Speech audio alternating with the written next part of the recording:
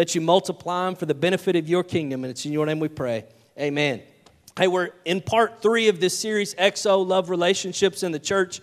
And week 1, we really broke down what the love of Jesus is for us. And we studied the fact that when Jesus enters into ministry, there's a new word that has come into existence called agape love. And it's love without reciprocation. It's love that is freely given. It's not based upon attraction. It's not based upon what we can get out of it. It's not based upon what you can give me to get it. And we looked at the story of Lazarus being raised from the dead and the note that Mary and Martha sent to Jesus. Their brother's on his deathbed. And they're sending a note to Jesus saying, hey, I need you to save my brother.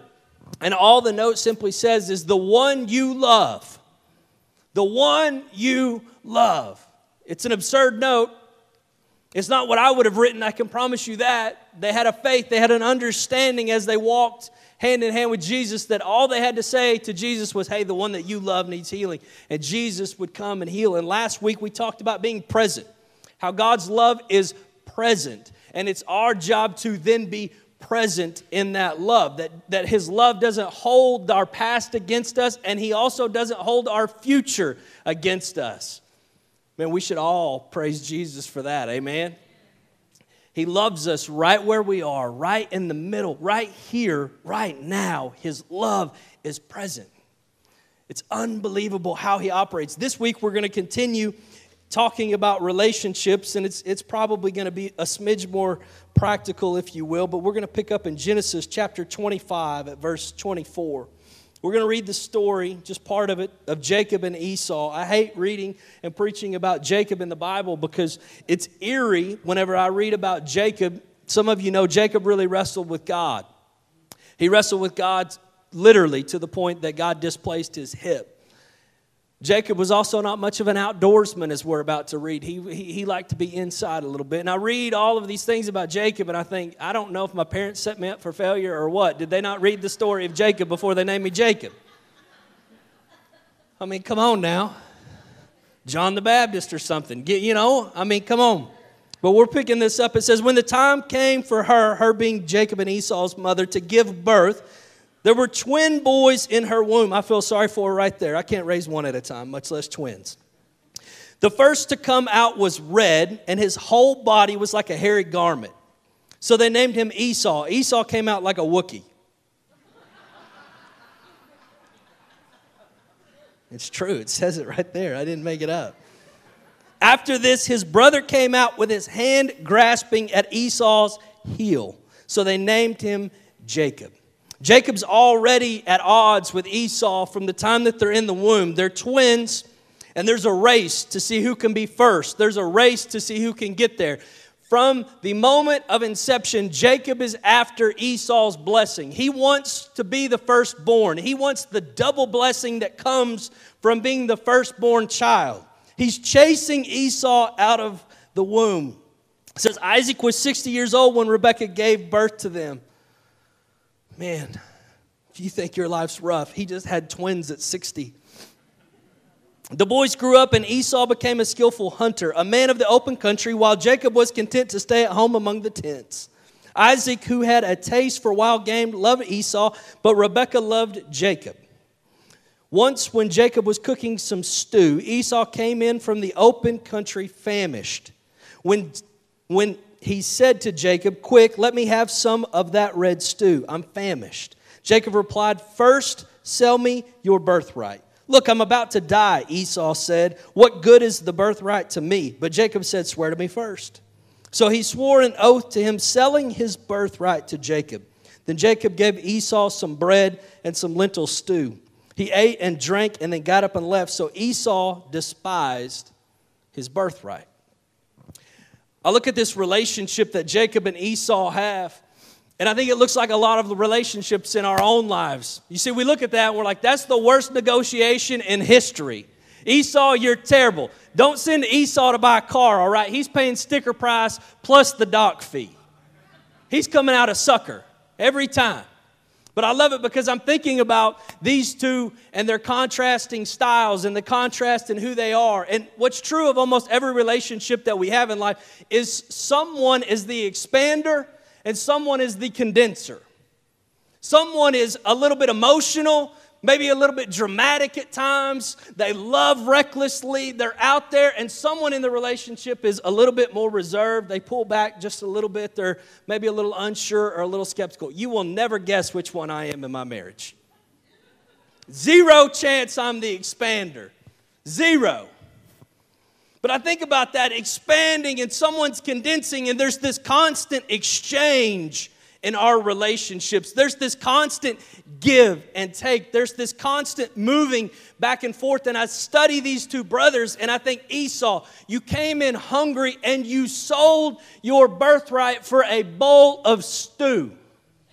It's really, if you study it, a bowl of lentils, a.k.a. a bowl of beans. And when you study it geographically, it's not even good beans. These are beans that people in the Far East have lived on forever because they would grow anywhere. This isn't like he traded it for a filet. All right, he didn't get a trip to Ruth's Chris, right? It's a bowl of beans. This isn't even like pinto beans. This is like lima beans. And he walks in and he sells his birthright for it. He exchanges in this moment something that meant everything for something that meant very little. How often do we really do that in our own relationships, though? One of us is expanding. One of us is condensing. And we're exchanging constantly these different things. And you say, yeah, but what are you talking about? What I'm talking about is I want this big question to be asked. I want you to ask yourself this all day today and all this next week. What's your bowl? What are you exchanging that is meaningless for something that is meaningful?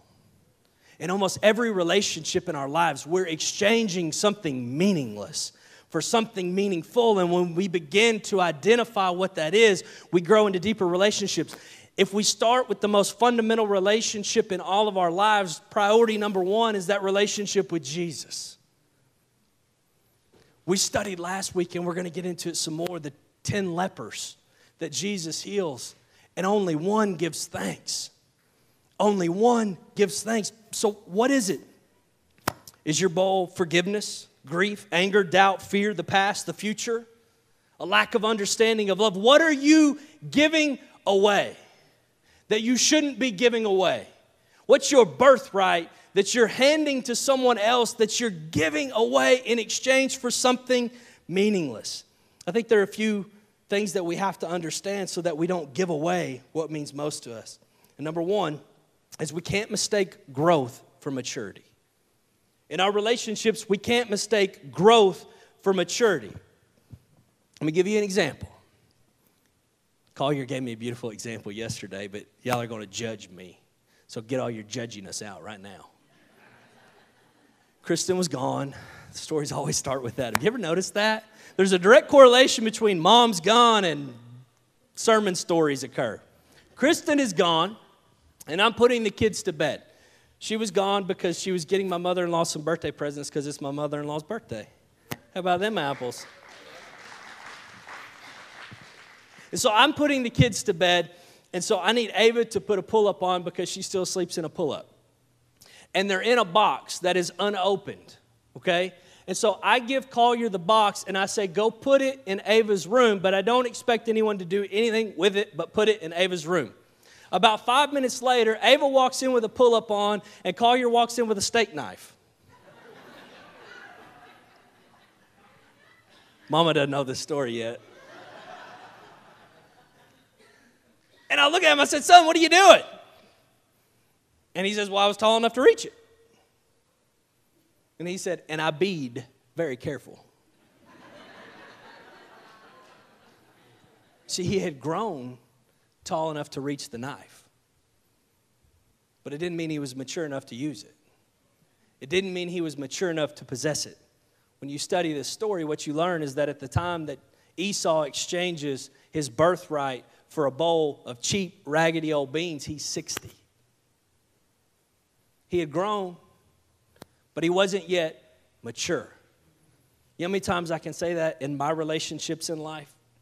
I've grown, I got taller, I keep getting wider, but am I maturing? My relationship with Jesus. Maybe I'm growing. Maybe I'm showing up. Maybe I'm putting in some time. Maybe I'm coming every other Sunday instead of one Sunday a month. Maybe I sang one song. I'm growing, but am I maturing? Is it really changing me? Is it really settling in? Am I really using it for something meaningful? You see, we can grow on the outside but stay very small on the inside. Every day we have to ask ourselves if we've really grown up or if we're still just governed by our childish, selfish impulses. That's what Esau's doing here. He lacks maturity in his relationship with Jacob. He lacks an understanding of what he's doing. He's a 60-year-old man. He's grown. He's a skilled hunter, the story tells us. He's good in the outside. He can provide food. He can do some things. He's grown, but he hasn't yet matured. He hasn't yet reached an actual understanding of what it is that God's trying to do in him. You see, Esau's position throughout the story is to actually be part of the lineage of Jesus. You see, he has a great calling on his life. He's promised to be the firstborn for a reason. It's not by accident. He doesn't have that blessing by mistake. It's not his to give away. Man, we messed that up. I messed that up a lot. God's given me a promise. He's given me a blessing. He's given me an opportunity. And I give it away. And then I say, yeah, but why am I not living in a relationship that I should be with you, Jesus? What? Because you gave away the promise that I gave you. You were growing up, but you weren't mature enough to handle the responsibility that came with it. You were growing up, but you wouldn't really do anything with it. And here's why. Unsatisfied appetites become exaggerated emotions. Our unsatisfied appetites in our relationships in our lives become exaggerated emotions. See, you should never negotiate when you're hungry. It's like rule number 1, right? Don't negotiate when you're hungry. Have you ever noticed if you go buy a car in person, they want to keep you there like 9 hours? They're waiting for you to get hungry. Because when you're hungry, you make bad deals because you just want something to eat. I've only got a couple of hours a day I can negotiate because I'm hungry the rest of the time. You know, a lot of times people go to lose weight. And so they'll start eating 6 smaller meals a day instead of 3 large ones. I tried that at one point in time. And it wasn't any fun because I never got hungry.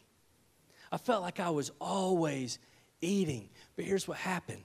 Because I never got hungry, I never got hangry. You know the anger that comes when you're really, really hungry? My emotions never exaggerated because I never let myself become too hungry. I never let myself become so starved, so famished. We see Esau walk in, and he smells the beans a cooking. And he's been out hunting, and I imagine he walked a lot. I imagine that he probably killed some game because he's skilled, and he had to carry it back, and he had to skin it. He had to do all of these things, and he had worked up an appetite. And then we see Esau exaggerate his emotions. He says, I'm about to die. He wasn't really. That was literally him just speaking about how hungry he was. His hunger became an exaggerated emotion in his life. Man, in my relationship, here's what happens if I'm not communicating regularly, if I'm not talking about my appetite with my wife or with my coworkers or with my friends, if I'm not experiencing those things together, my emotions become exaggerated because my emotions aren't being met. My needs aren't being met, but I'm not talking about them, and I let myself just get hungry, hungrier, hungrier, hungrier. I do the same thing with Jesus. Man, he has all this agape love, and it's present, and it's available to me to receive here and now, today. But I don't engage it, and I don't engage it, and I don't engage it, and I look up, and I'm an emotional wreck because I'm so hungry for his love that my emotions have become terribly exaggerated. When we get too hungry, everything else gets blown out of proportion. When we're too lonely, we're too tired, we're too hungry for affirmation or importance, our emotions become bigger than they really are. They become exaggerated. And we're no longer engaging in good and healthy relationships because we're operating out of emotion. Remember, agape love isn't an emotion. Agape love isn't something that we feel simply based upon attraction or circumstance. Agape love is everlasting. It's always available. It expects nothing in return. It's not based on emotion. It's not based on attraction.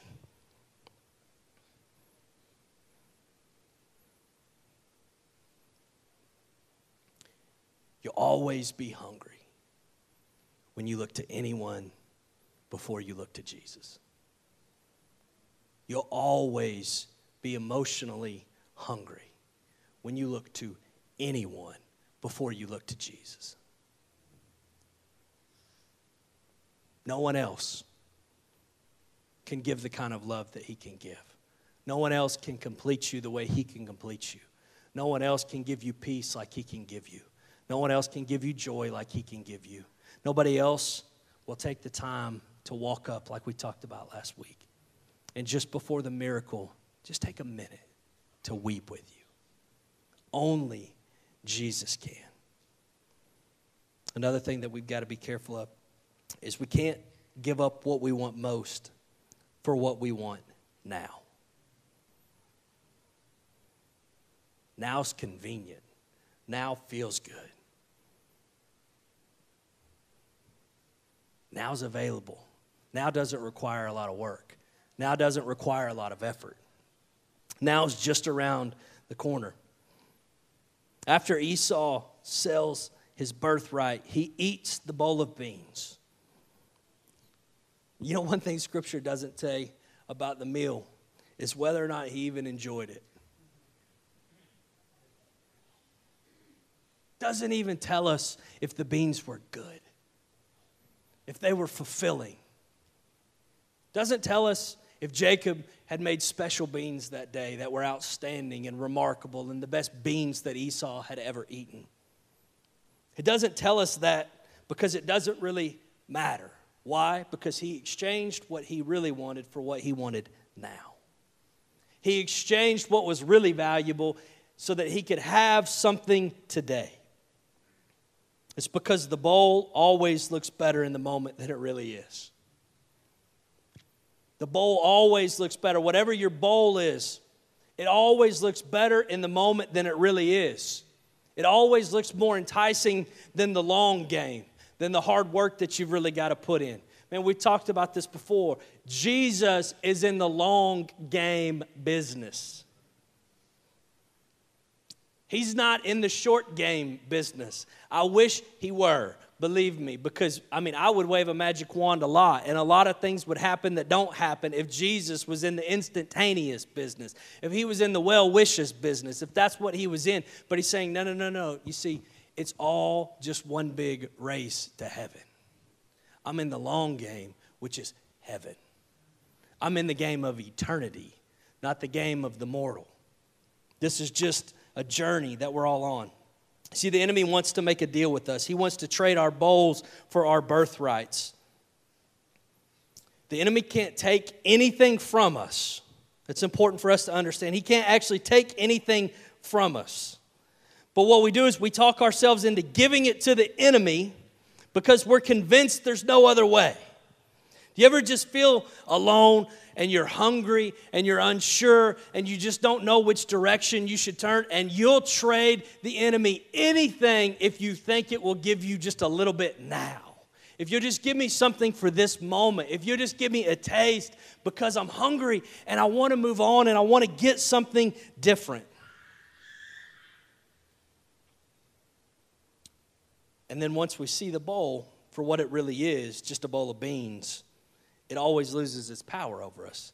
And then we look up and we say, man, I exchanged what I really wanted for what I wanted now. I gave up what I really wanted for what I wanted now. And it didn't satisfy me. And it didn't quench my thirst. And it didn't tame my hunger. Hunger will always come back. It will always return. Esau's birthright was invisible. And he lost perspective and chose something invaluable and visible over something valuable and invisible. In the same way, the enemy shows us the bowls to get us to forfeit our future, purity, our integrity, our hope, our peace, our joy. All of these things are invisible. That's the great challenge of faith, right? Is that we're believing in a bunch of things that we can't see. The enemy will always use that to his advantage. He'll always present you with something that you can see now in hopes that you'll trade your birthright for what you can't see. You can't see your birthright. Trade it to me for what you can see. Let me stick something in front of you. You know how true that is of relationships? Man, lifelong relationships built on agape love, man, you can't see that love. You can't fully understand why someone would love you in that way. You can't fully experience all of it. And I can promise you that the enemy's going to dangle something in front of you that you can see. The enemy's going to stick something in front of you that you can touch in hopes that you will exchange your birthright, in hopes that you'll give up on what you really want. I think about this story that we talked about last week. In Luke chapter 17, verses 11 through 19 says, "Now on his way to Jerusalem, Jesus traveled along the border between Samaria and Galilee. As he was going into a village, 10 men who had leprosy met him. They stood at a distance and called out in a loud voice, 'Jesus, Master, have pity on us.'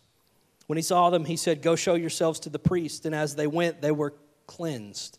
One of them, when he saw he was healed, came back, praising God in a loud voice. He threw himself at Jesus' feet and thanked him. And he was a Samaritan. Jesus asked, 'Were not all 10 cleansed? Where are the other 9? Has no one returned to give praise to God except this foreigner?' Then he said to him, 'Rise and go. Your faith has made you well.'" Think about that story. We got 10 of them. They're standing in a distance because that was the rules that they had to play by. The lepers weren't allowed to interchange with anyone else. So in a loud voice, they cry out to Jesus. And there's something really interesting to me about this, especially as we talk about growth versus maturity, as we talk about not exchanging our birthright for a bowl.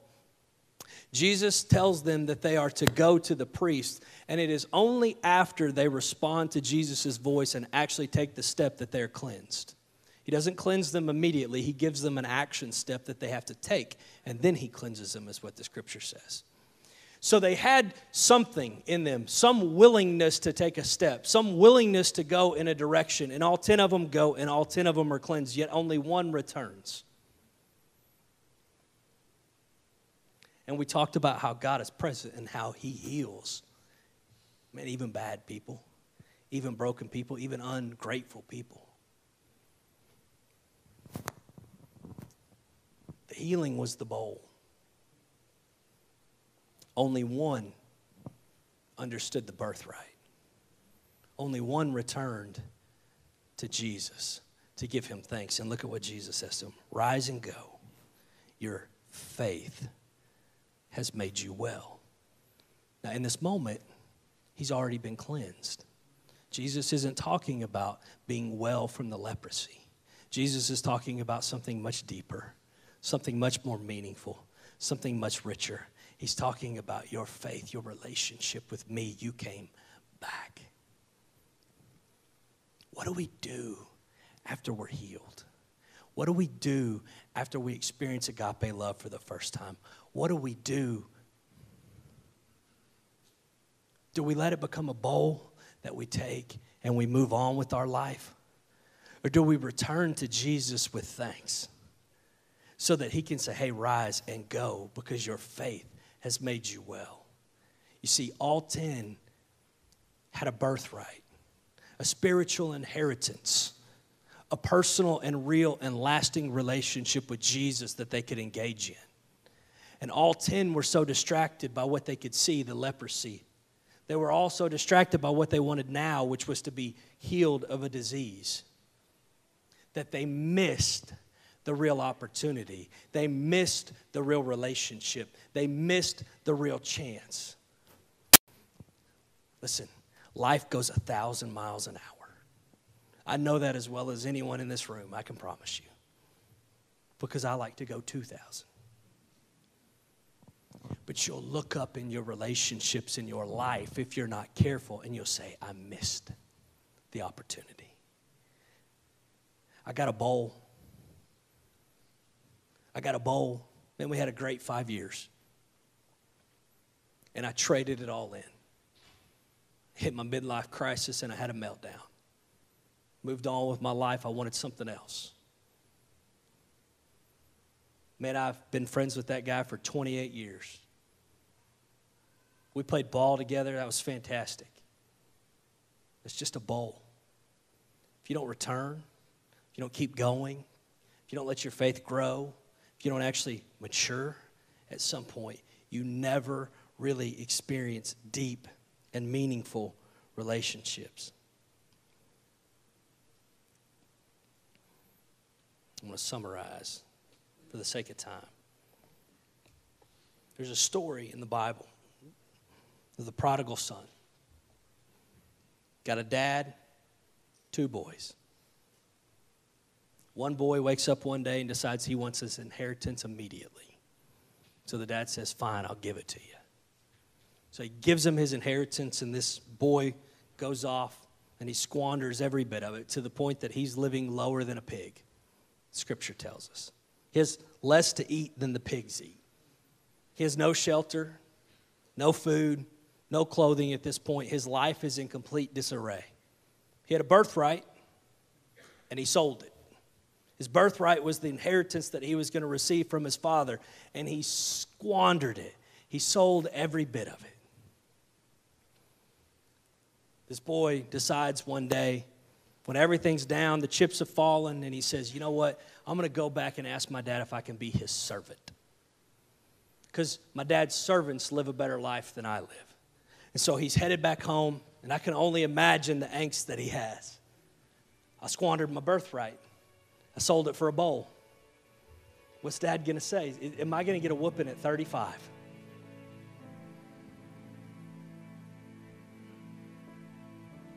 Is Dad really going to care enough about me? Is he going to take me back? What's my brother going to say? Is he going to be like Jacob?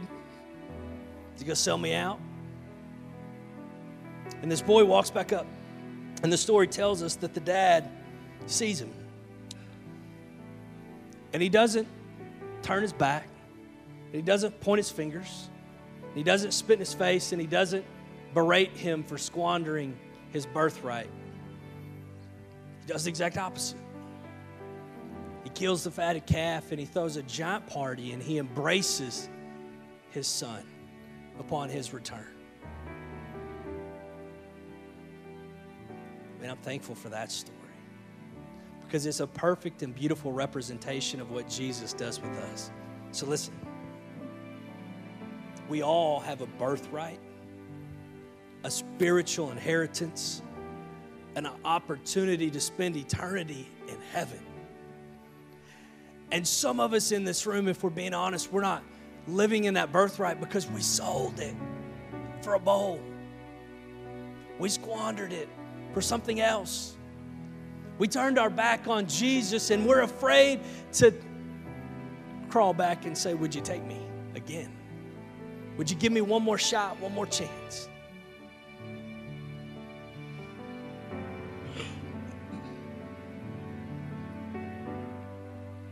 But man, all Jesus does is love us with agape love.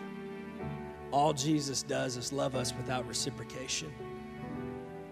All Jesus says is, man, just get back, come back, be back. You know, we talk about love, relationships in the church, man. When we're preaching that message, we're going to be amazed at those that come back because they've never heard the story before that says, just come back, it's okay. You messed up, me too. You fouled up, hey, I'm in line with you. If we could just close our eyes and bow our heads across this place.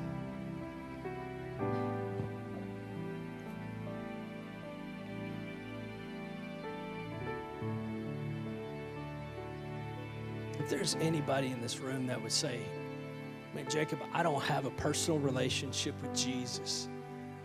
I feel like I've sold my birthright and I don't have a spiritual inheritance. I don't know that I'm going to heaven one day.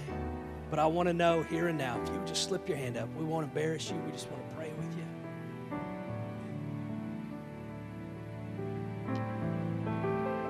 Man, if there's anybody in this room that would say, hey, Jacob, in my relationships, I'm giving things away that I shouldn't be giving away. I'm giving away the promises that God's given me, and I'm chasing something else. I'm chasing a bowl. My emotions have become exaggerated. And I just want to settle in and stop giving away the birthright of peace and of love and of joy in my relationships. If you just slip your hand up, I just want to pray with you real quick. Dear Heavenly Father, Jesus, we love you because you first loved us. And we thank you for everything that you are. God, I ask that we would all mature in our understanding that you have given us a birthright of spiritual inheritance that we get to soak in, that you've given us agape love. And God, I ask that in all of the relationships in this room, that we would begin to love with agape love, and that we would settle in and stop trading what we really want for what we want now. That we would stop letting our appetite grow to the point that our emotions become exaggerated. That we would become steady, knowing who you are and what you're capable of. It's in your precious name we pray. And everybody said, amen. Hey, if y'all would stand to your feet real quick with me.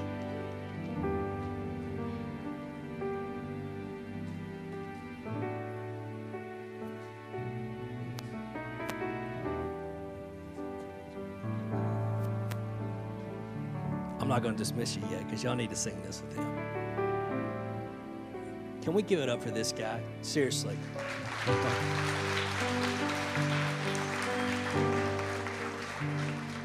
He's unbelievable. Sing this with him, then I'll dismiss you. Only Jesus can satisfy your soul. Only He can take your heart. Only He can take your heart and make you whole. Make you whole. He'll give you peace. He'll give you peace you never knew. You never knew. Real love and joy. Real love and joy in heaven too. In heaven too. Only Jesus can satisfy your soul. That's it. Only Jesus can satisfy your soul. Only He can take your heart. Only He can take your heart and make you whole. He'll give you peace. He'll give you peace you never knew. Real love and joy. Real love and joy. And heaven too. Heaven too. Only Jesus can satisfy your soul. But He'll give you peace you never knew.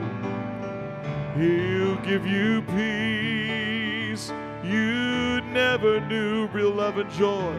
Real love and joy in heaven. Heaven too. Only Jesus can satisfy your soul.